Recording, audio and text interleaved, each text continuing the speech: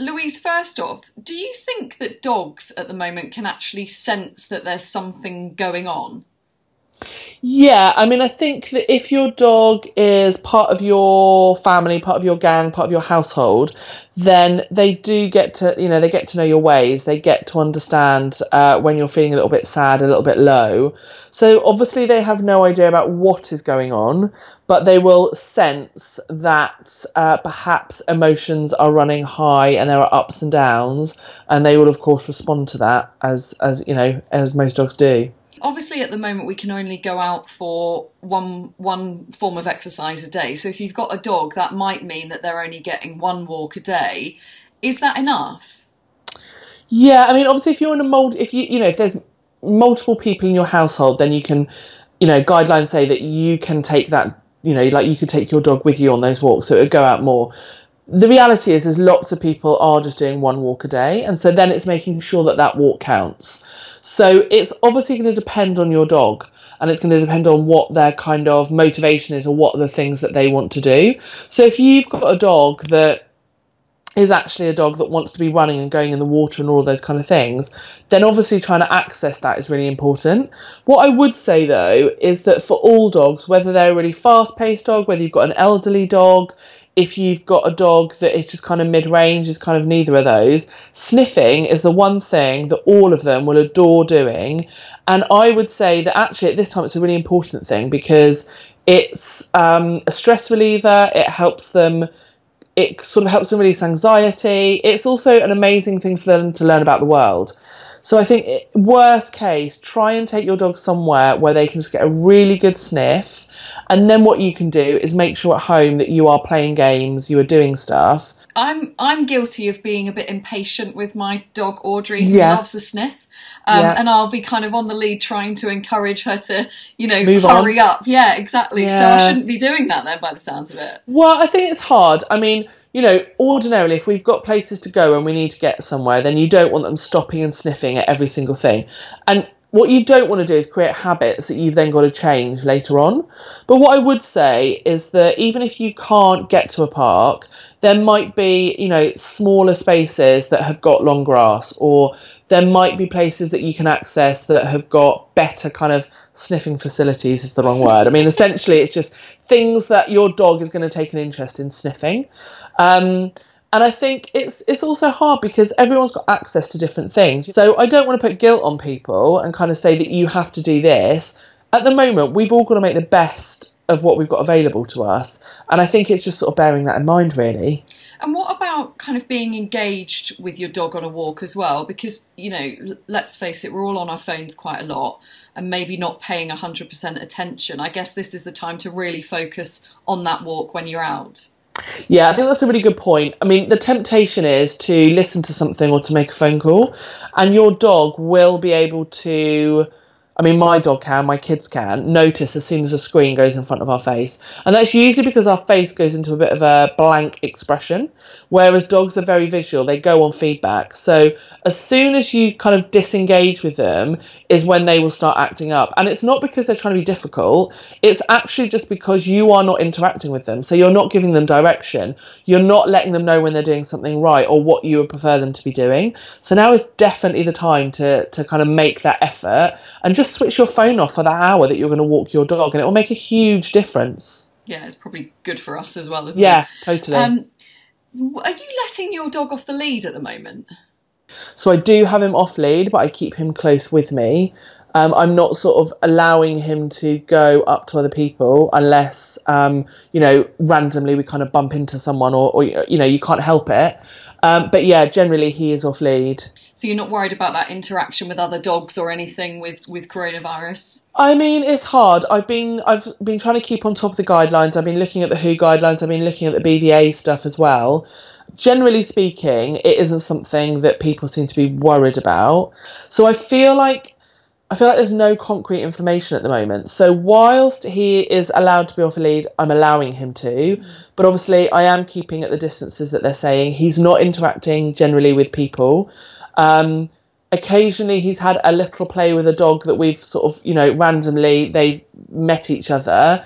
But generally speaking, I'll then call him away and I'm not interacting with that dog. So I'm sort of trying to be as sensible as I can. And unless that guidance changes, I'm sort of following what they've said at the moment. And I guess it's, all about that hand washing, isn't it? When you get home and, when he's been handling the lead anyway and those sorts of things. Yeah, it is. Yeah, definitely. So when you are at home then, is it difficult for dogs at the moment, do you think? Because potentially they're in a house that's quite full, and they're used to being left on their own. Normally this is a problem if we don't want to leave our dogs on their own for too long. Is it a problem that they're with us too much?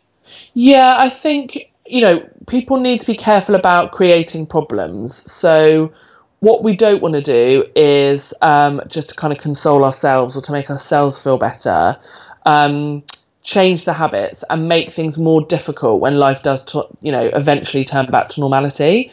Having said that, I would also say that one of the biggest things that people can be looking for is whether their dog is actively seeking out space. So if they are removing themselves, if they are, hopping off the sofa and laying on the floor, if they're going to take themselves to their bed, it's trying to make sure that we don't go and scoop them up. We don't call them back to us. We don't try and go and sit next to them. That's them saying that they need a little bit of space, and that needs to be respected. And that's particularly important if you've got children in the household. But I think at this time, like you say, there's generally a lot going on. And I know with my dog, the 5 and the 7-year-old, we're quite a loud household.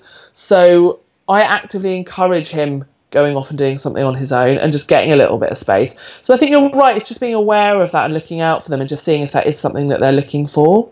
So one thing that I've noticed with she's a Chihuahua. She is very territorial normally, but I've noticed that she seems to be even more territorial. So anyone walking past the window, she's barking. It seems a bit of, everyone's at home, so she's trying to kind of protect us. Am I reading too much into that? No, I mean, I think it's a tricky one because it's a little bit chicken and egg, because obviously sometimes if we're not there, we don't know their level of barking.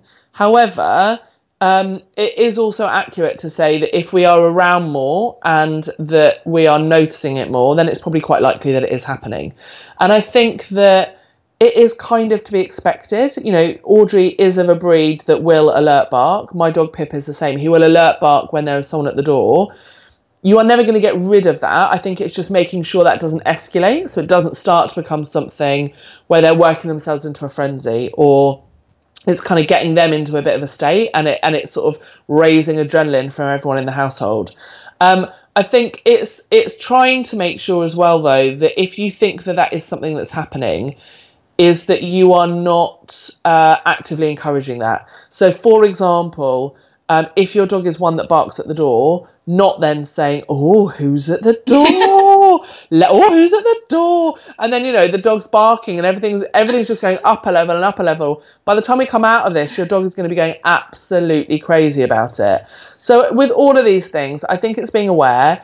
Some of these things are going to be expected if they're not getting out as much as they should be, if they're not getting rid of some of that energy, that kind of extra energy, they are going to direct it in other ways. And it's not ideal, it's not perfect, so we do have to kind of make the best of a bad situation, basically. How do you stop them from being clingy? Because I noticed the other day, Audrey was outside the toilet door. She's like following me to the loo and scratching on the door. So how do I stop that? Because that seems to be something that's getting worse over the last few weeks. Yeah, so with things like clinginess, it's really about looking at the things that they're doing, or actually the things that you're doing, or not just you, but in your household. So I noticed with my 7-year-old son that every time Pip, our dog, followed us into a room, my 7-year-old was essentially giving him sort of like a fanfare of clapping and like, "Hi, Pippy, hi, hi, hi." It's really cute. But within a couple of days, actually, this had become something where it was becoming consistent. And I sort of picked up on it really quickly, and we stopped it now. But if you didn't pick up on that, then you can really quickly, within a week, have created a behaviour which just starts escalating. So it's trying to make sure that you are not reinforcing the behaviour that you want. So, for example, if she's followed you to the loo door and she's sat outside of it, waiting for you, looking like a little Chihuahua angel, You don't want to come out of it and be like, it's all right, Audrey, I was just going to the loo, don't worry. That is exactly me. I know, but the thing is, it's what we're doing is essentially saying to them, oh, you did a great job waiting for us, well done. And so the next time they'll do it, but what will happen is then now she's obviously started scratching at the door. The next bit, which she'd start whimpering, then it's going to be barking, and then it's going to be an escalation of actually being quite distressed. And then we get into territory of leaving doors open and bringing them in and all this kind of stuff. So it's great. You've already picked up on it. You can now start to take it back. And I think it's also kind of going hand in hand with making sure that you are giving her little things to do on her own. So it might be, for example, that you, when she goes out to the loo in the garden, say, when she comes back in, you might have just put some little treats on the floor for her to find, but you're not going to interact with her, and you might not even be in the kitchen when she comes in. So it's like an environmental enrichment. You don't need to be there for that, but by her being separate from you, she's still being rewarded without you physically being present. Does that make sense? Yeah, it does. So kind of, if she's doing that behaviour then and following me somewhere, do I at the moment then just kind of ignore it? I would try and just make sure that when you come out of the loo door, so the ways that a dog will gain reinforcement of a behaviour is if you look at her, so if you make eye contact, if you touch her, and if you vocalise. So any of those things. Probably all three. Exactly. So it could be all three, or it could just be one. So it's really just trying to make sure, a little bit like if you live with a partner or you live with kids or whoever it is, every time I get up to the loo, I don't say to my kids, I'm going to the loo. Or every time I make a cup of tea, I don't say to my husband, I'm going to make a cup of tea. Well, I might do if I'm asking him. But generally speaking, yeah. You don't vocalise that stuff all of the time, but yet we do with dogs. So I think it's just kind of thinking in your head, actually, would I tell someone this information? No. So I don't need to tell you. And it's just sort of trying to tone down the amount that we are rewarding that following behaviour if we can. What do we do with dogs to keep them entertained then? Because, you know, we're quite good, aren't we, when they're puppies to, you know, to train them and spend lots of time with them. We don't really do that so much with adult dogs. Should we be reintroducing that kind of thing and trying to keep them entertained in that way if they're not having so many walks? Yeah, I think it's about what motivates your dog. So, for example, if you've got a dog that loves fetch, and that's a really easy thing to be doing around the house and in the garden. If you don't have a dog that likes fetch, then don't bother putting your energy into trying to teach them that. Use something that they want to play. So if your dog wants to play tugger, if they want to play find it, if they want to, you know, the other day with my son, I was teaching Pip to jump over my son in the garden because he loves playing with both of us. We were using a ball for that. It's a real confidence boost for him because he's got both of us cheering him on. That was perfect for him. For other dogs that are actually really rambunctious, that would be an awful game because they would get too overexcited. It would be awful with the child. So really look at what your dog likes doing and try and incorporate that into their daily life. And I always say to people, if you were to sit down with a pen and paper and make a list of, say, 5 to 10 things that your dog loves doing on a daily basis, and you want to use that, because if that's what they love doing on a daily basis, how are you going to incorporate that? So if your dog loves water and actually you live somewhere where you can't access water, but you do have a hose pipe or you have a bucket, get a bucket, put tennis balls in, let them go nuts, dig out the tennis balls. It really doesn't matter, but it's about finding what's going to work for your dog and not worrying about what your next door neighbour or what your friend's doing. And even if you just do kind of like 3, 4, 5 minute sections at a time, that's still better than doing nothing. What about if your dog's motivated by food? Because at this time, I think when they're around a lot, there is that temptation to give them lots of treats all the time. You know, you're feeling like you're going through a hard time. Maybe they are too, and you want to make sure that they're happy. How do you make sure you're not overdoing it with the treats? So one thing is to make sure that you are only using treats that are a natural, you know, like chicken, lamb, that kind of thing. So it's literally just the meat. There's nothing else in there. Another thing is to make sure that it depends on your dog. If your dog is prone to putting on weight or is overweight, then obviously you can start to use some of their food allocation. I'm not a massive fan of making a dog work for every single item of food. I do think that they should still have a kind of morning and evening meal of some kind, but you just might make it smaller. So it might be a much smaller portion, but actually use some of their food throughout the day.